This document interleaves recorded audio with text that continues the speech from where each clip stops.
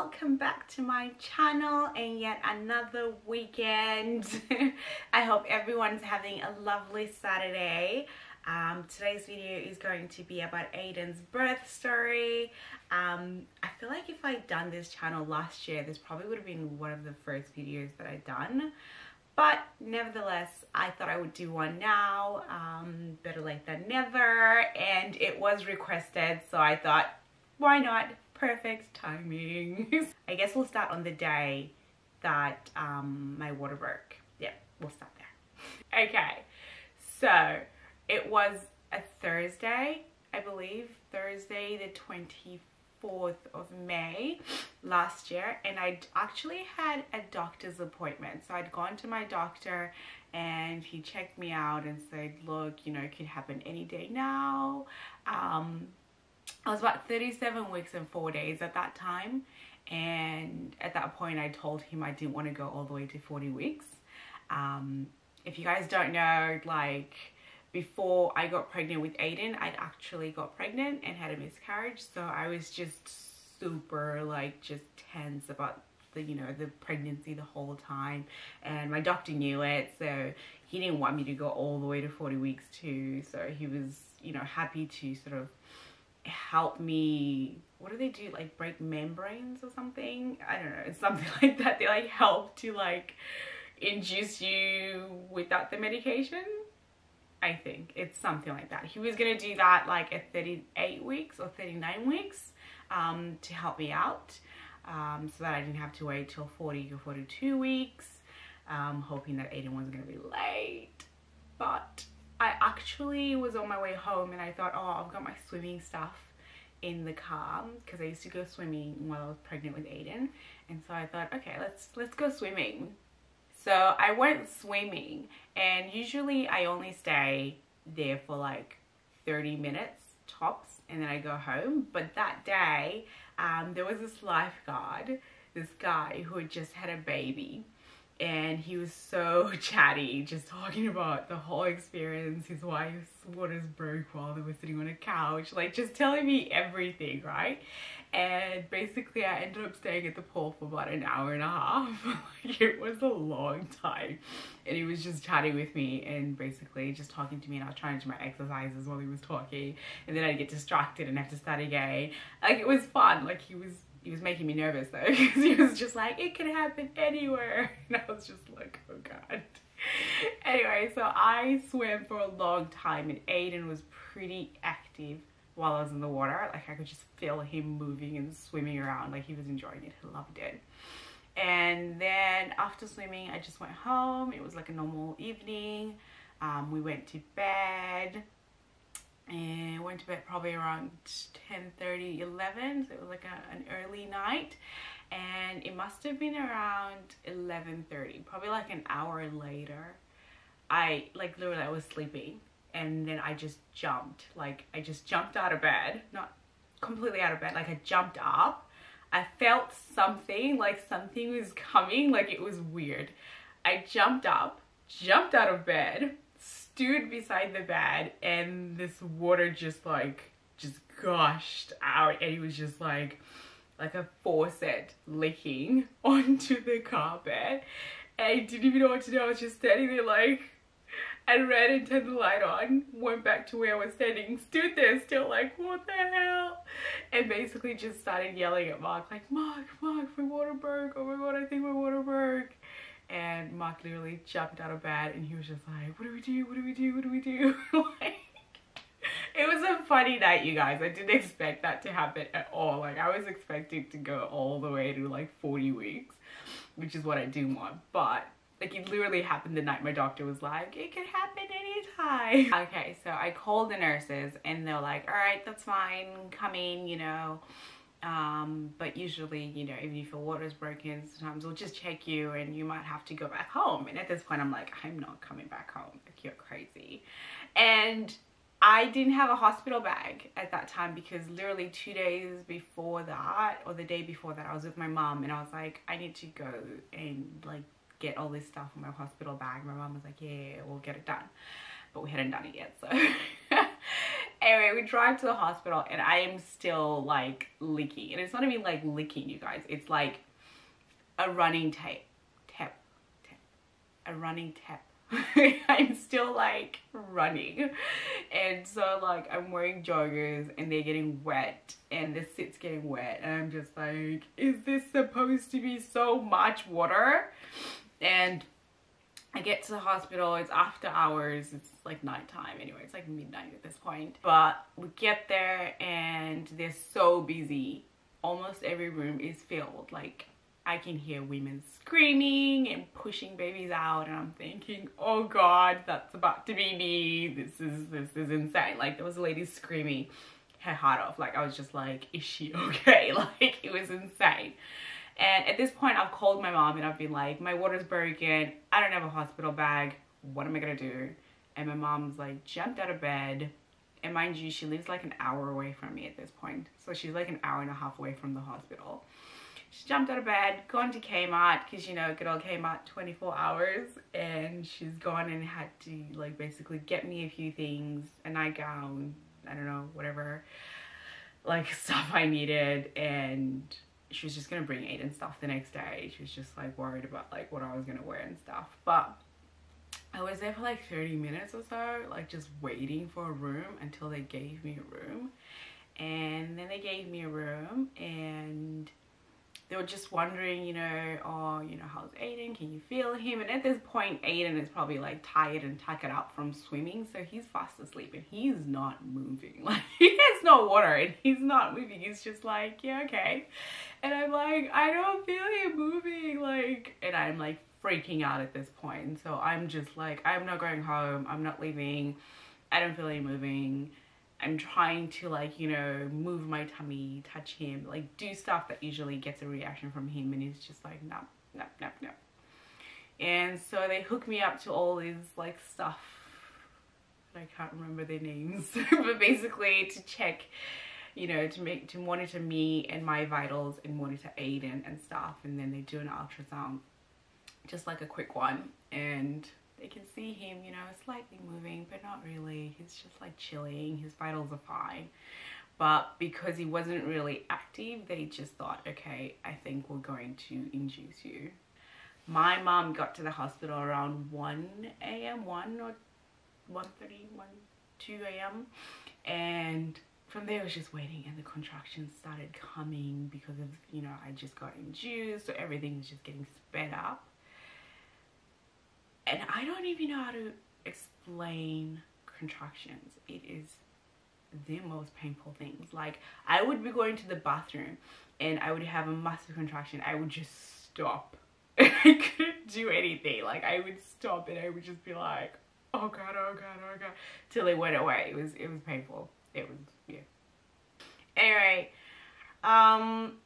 they keep checking me because, you know, once they induce you, they check to see whether you dilated enough, and basically mine was a slow progress. Like it just was not happening, and I couldn't sleep, mom couldn't sleep, Mark couldn't sleep. Like where do you sleep? Like, you know, because they only have like these like seats for them and a bed for me, but it's hard for me to sleep because every time I close my eyes, you know, every minute or so I'm just like a contraction, and then I just like I doze off, and then I'm like so it was like hard for me to even catch some sleep. Went on from that time, from like 1 a.m.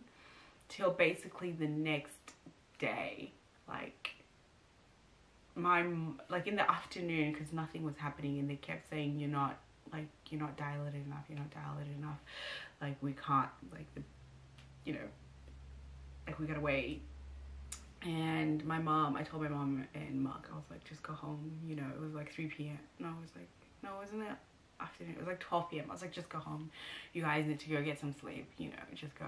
Like, I'll be fine. Started getting a bit scary because the nurses kept coming in and going, oh, you know, you're not dilating enough. Like, it's, you know, my blood pressure was starting to go up. Aiden's heartbeat was getting erratic. And by this time I'm like by myself, so I'm like calling Mark, like, come back here, like, you know. So they only got a couple hours worth of sleep, and they were back in the hospital by like 5 p.m. and I was just freaking out, like this isn't happening, like I've been in labor since last night, like 15 hours, like what is going on, like he's not coming, I'm not dilating enough, like this is crazy.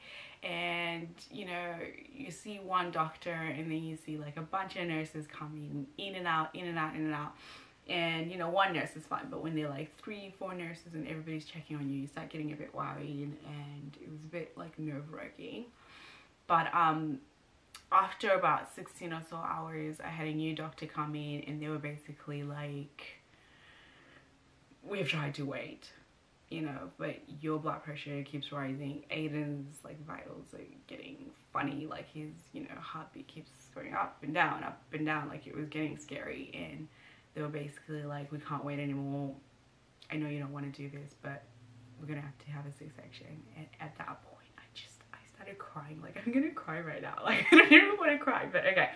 I started crying because I was like, I didn't plan for this. This isn't what I wanted. Yeah, I don't want this. But it's like, you know, my mom and Mark, you know, made me feel better. They were just like, as long as he's happy, he's healthy, you know, you're healthy, like that's the main point. You guys are gonna be great. Like, we, you know, we have to do what's best for him and me at that point, because, you know, I was, you know, starting to get like really high blood pressure. But it was just so emotional, because it's like you have this like image in your head, and you know, you walk into the hospital and you hear these women pushing their babies out, and you think, oh, that's gonna be me. And then to be told, oh no, you can't do that. We have to go, you know, basically do a C-section is scary. I forgot, before I'd even got to that point, you guys, it was natural up until, it wasn't even natural up until like a long point. It was like natural up until like 6 a.m. I was like, I'm not doing this anymore. I was like, no, I need epidural. Like, because I had gas up until that point, like, and I was like, no, this isn't working, this gas isn't working, because gas needs you to like inhale and breathe at the same time you're having contractions. That was very hard to do. So like, it just wasn't working for me. And this nurse was like, okay, you know, before we try epidural, how about we try these water injections? You know, we just put 2 in your back, you know, it'll feel like a slight pinch, you know, it'll be okay. And then after that, we'll do epidural. And I was like, okay, cool, yeah, let's do that. Anyway, they come in with these 2 injections, one nurse on each side, because they have to do it at the same time. And I'm thinking this is going to be a slight pinch. And they go in and do it. When I say I screamed, I mean the lady that was having birth before, I screamed louder than her. I screamed so loud. My mom was like, oh my god, Yasha, that is so loud. There are women out there like freaking out having babies. That was too loud. Like that's how loud I screamed. That shit hurt, you guys. She said it was gonna feel like a prick. That shit did not feel like a prick. It felt like, okay, as soon as she finished, the way I described it was, it felt like they had both stabbed me in the back with knives and dragged those knives down. That's how it felt. I will never do that ever again in my life. In fact, one of the nurses was like, yeah, I've done it once. And she's like, I didn't really want to like, you know, scare you and say it felt like, you know, like that, because, you know, it works. And it does. You know, as soon as it's done, like, you feel it, it works. But it's only like for a couple hours, and then they gotta do it again. So you can only imagine when they came back and they were like, let's do it again. I was like, don't touch me. I was like, you lied. This isn't a pinch, okay? Don't touch me. So I almost forgot about, how did I almost forget about that? I was like straight to like C-section, but no, guys, this was traumatic. Like, if anybody has ever had those water injections before, please tell me, because I don't know what your experience was, but mine was absolutely horrendous. Just, it's probably easier and probably less painful to just do the birth naturally. I'm just saying. Yeah, after that, I got my epidural, so I was happy and fine. But the reason why why my blood pressure was also rising and why the vitals were a bit funny is because I think I had a bit of a reaction to the epidural. because it's supposed to like numb you from like your waist down, but it literally numbed me all the way up here, so down. So it was like messing with my breathing as well, which is why they just wanted me to get to surgery quite quick. So after they said that, we went into the operating room. Like, we had to go to the room and we all got ready for the C-section. So it was just me and Mark. My mum had to stay in the room, and Mark was all decked out in his hospital uniform, looked like a doctor. and yeah, at this point I was just ready for Aiden to just come, and I didn't care anymore. I was just like, yep, let's get him out. When anesthesiast how did I say that wrong? Oh my god. Anyway, when that doctor came and gave me the meds so I wouldn't feel the pain, I started having like weird like after effects. So when Aiden came, like, they just pulled him up. You know how they have like a curtain so you can't see them do the operation? They just pulled him up, and I literally, like, I thought I was gonna cry, I was gonna bawl, but I was like so highly medicated, and the medication was making me so drowsy that I couldn't even, like, you know, have any type of emotion. Like, I was just like so gone. It was just so dead. I was just like I was just, yeah. But I was so happy he was out when I heard him cry, and I was just, you know, lying there. You can't do anything. You can't really see much. You just like, you can't move your head, like. And Mark's like, you know, enjoying his time with little Aiden, who just came and just kind of forgot about me over here on the operating table for a minute. Like, I'll show you guys the video. But no, it was good. It was, you know, uneventful, which was good. Nothing went wrong with him. I got suited. I don't know, you guys. I'm having a moment today. I got stitched up well, and there was no problems with that. The only issue was after that, I couldn't breathe. I was having like breathing problems, like, and they kept saying like I was having a reaction to the epidural and stuff, because it was still like affecting, like, whenever they touched parts of me, like here, like I couldn't feel it, like they were poking me, and I couldn't feel it. They were like, you're not supposed to be numb all the way up there, but there was nothing they could do about it. They said it would just pass, and had to give me this like gas mask that helped me breathe, which was good. But yeah, we were so happy he was finally here. Like, Mark was so, I think Mark teared up. I think he cried, but I didn't see it. It was just so far, like I couldn't even see him and his reactions, but he said he teared up, and he was really happy, which is great. Like, I was happy and just elated that everything had gone so well, because I was worried up until that point. But, you know, after they wheeled me out, you know, they finally gave him to me, because, you know, at that point they don't really give him to you. You're still lying on the table, and they're still, like, you know, trying to close you up and stuff. So I had to wait for the longest to hold him, but when I did hold him, he was so tiny and he was so cute, and I was just like, oh, I can't believe he was in my belly for all that time. It's such an emotional sort of experience, like, you can't even explain it. Like, you're just so happy, and you're just like in awe that you've just done this, and it's crazy. But it was such an amazing moment. And, you know, when they gave him to me and I got to hold him for the first time and look him in the eyes, I was just like, hey, it's me. I've been talking to you this whole time, and you've been hearing my voice. Like, it's crazy. And he's just like, you know, he was actually opening his eyes. He opened his eyes quite early, actually. And I don't know, he was so innocent looking. I mean, you've seen Aiden now. I'm joking, but he was so innocent and tiny, and just, yeah, it was a lot of experience. I couldn't wait for my mum to see him, so they wheeled us back into our room, and my mum was there, and my auntie was there, and Auntie Tana was there, and yeah, it was pretty special, you guys, because this was my mom and dad's first grandchild. It was like, you know, it was perfect. So yeah, but yeah, other than, you know, the painful water injection and the intended C-section, the side effects of the epidural, I had a good birth. The end of it was great. The middle, the beginning, like that was just like I couldn't take the pain. I thought I was gonna have a natural birth, so I was just like ready to go without any epidural. But don't be fooled. Like when those pains start coming, it takes a strong woman to say no to the meds.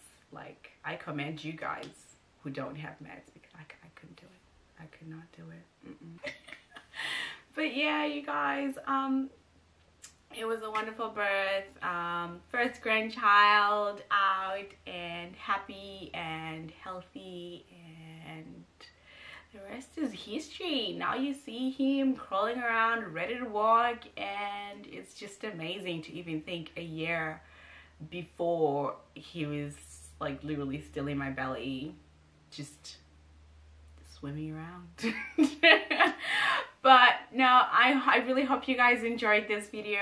I mean, I really, you know, was hoping to at some point share this story with you guys, because it was a lot of emotions. It was up and down and happy and sad and sore, but it was ultimately the best thing that ever happened to me, and I will like forever remember. Like I would never forget that experience ever. So I really hope you guys enjoyed the video.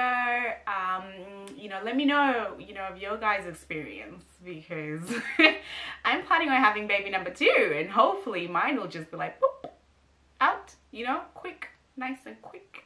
We'll see. But yeah, I wish everybody can feel this like immense love for, you know, a human being that they've never met. It's like, I don't know, it's just like a powerful experience, but I wish that on everybody, because it's amazing. But yeah, thank you so much guys for watching. If you enjoyed the video, don't forget to give it a thumbs up, and if you haven't, don't forget to subscribe so you can join our YouTube family. And as usual, I will see you guys next week. Have a good weekend. Bye.